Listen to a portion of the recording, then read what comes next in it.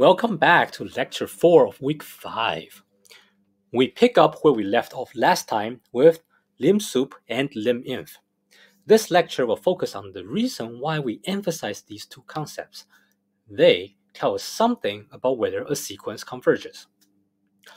By itself, this theorem is not terribly useful. In situations where the Lim sup and Lim inf can be explicitly computed to make use of this theorem, the sequence can usually be easily determined to be convergent or divergent. However, as an abstract theorem, this will figure into our discussion of the Cauchy criterion, with which we will finish this week. Without further ado, the theorem. It says that a sequence converges if and only if, so this is a by implication, the sequence is bounded, and its Lim sup and its Lim inf are equal. If we return to the examples that we did in the previous lecture, we see that this agrees with the examples we have seen. For example, the sequence with x sub n equaling 1 over n converges, and we saw indeed that the Lim sup and Lim inf both equal 0 in that case. And the sequence with x sub n equaling sine of n pi over 3 does not converge. And we saw that the Lim sup is positive root 3 over 2, and the Lim inf is negative root 3 over 2, and they are not equal.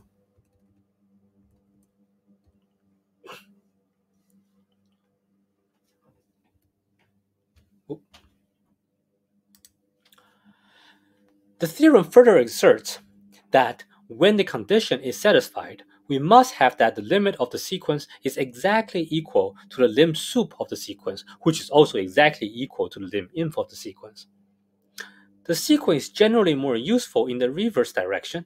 It tells us that if we can somehow prove that the Lim sup and Lim inf of a sequence must be the same, then we can conclude that the sequence is convergent. Let's prove the theorem.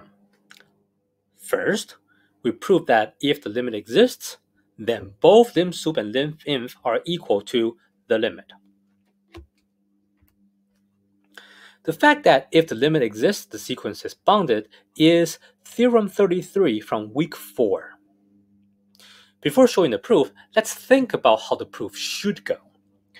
We know that a definitional convergence for a sequence tells us that for any epsilon, if we wait long enough, the remainder of the sequence will remain within epsilon of the limit.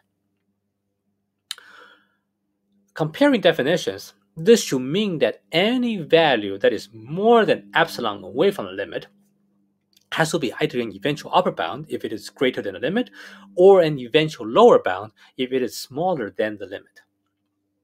Since epsilon is arbitrary, this should tell us by using the Archimedean property that any number larger than the limit is an eventual upper bound, and any number smaller than the limit is an eventual lower bound. And this should basically tell us that the infimum of the eventual upper bound, or the Lim sup of the sequence, is equal to the limit, and similarly for Lim inf. Now, let's try to write this out rigorously. For convenience, we will use z to denote the limit of the sequence, which we assume converges. In the first part of the proof, we will show that for any positive epsilon, z plus epsilon must be an eventual upper bound, and z minus epsilon must be an eventual lower bound. From the definition of limits, we see that for any positive epsilon, we can find a capital N such that for any later index, the distance of z to x sub n is no more than epsilon.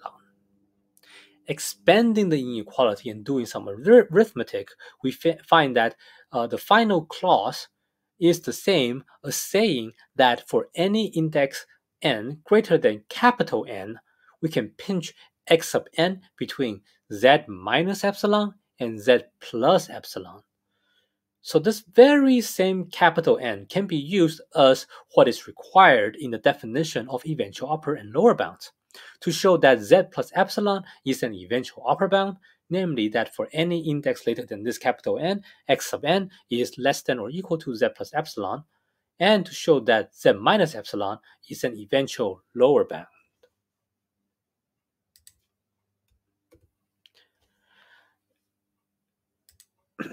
In this second part of the proof, we will use the information we found about eventual upper and lower bounds to compute the Lim sup and Lim inf using their definitions. Based on the previous slide, we found that z plus anything positive gives you an eventual upper bound, and that z minus anything positive gives you an eventual lower bound. So that the Lim sup of the sequence being the infimum of all eventual upper bounds has to be no more than the infimum of the set of numbers that are greater than z, which turns out to be z. And the Lim inf of the sequence being the supremum of all eventual lower bounds has to be no less than the supremum of the set of numbers that are less than z. On the other hand, from what we did in the third lecture of this week, we know that the Lim sup of the sequence has to be at least the Lim inf of the sequence. So chaining together steps 2 and 3, we have that z is no more than the Lim inf of the sequence, which is no more than the Lim sup of the sequence, which is no more than z again. Since the beginning and the end of this chain are equal, the whole chain collapses into a big chain of equalities, proving what we want.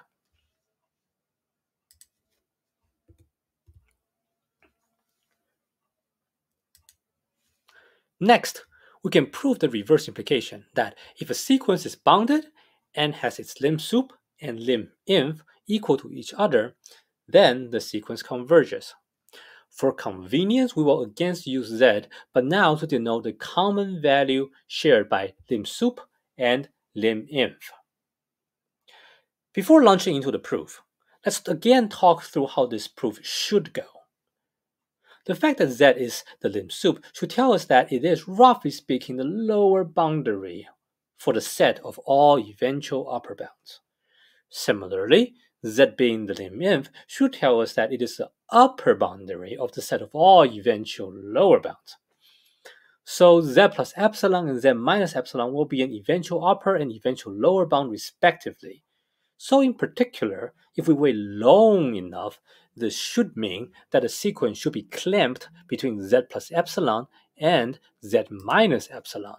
And this is precisely the statement that the sequence converges to z, as epsilon should be arbitrary. Now, let's make this precise.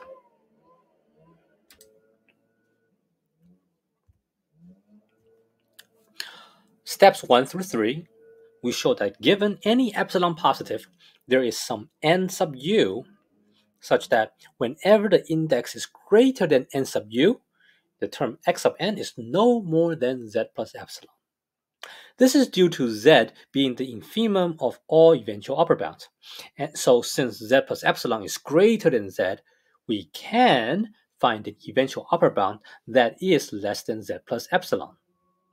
The definition of eventual upper bound make available to us the n sub u, in respect to which any later index will give a term x sub n that is no more than this eventual upper bound. Since this eventual upper bound is below z plus epsilon, this means that for the same n sub u, any greater index will give a term x sub n that is strictly less than z plus epsilon. Repeating the same argument but flipping all the signs, we end up with a similar statement that there exists some n sub L such that any greater index will give a term x sub n that is strictly larger than z minus epsilon. Combining the two, we see that if we go far enough beyond both n sub u and n sub L, the distance between x sub n to z cannot be greater than epsilon. The fact that we can find this threshold index capital N for any positive epsilon is exactly what we need for showing that the sequence converges to Z.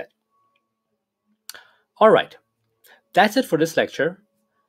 Next lecture, we will finish this week by talking about the Cauchy criterion.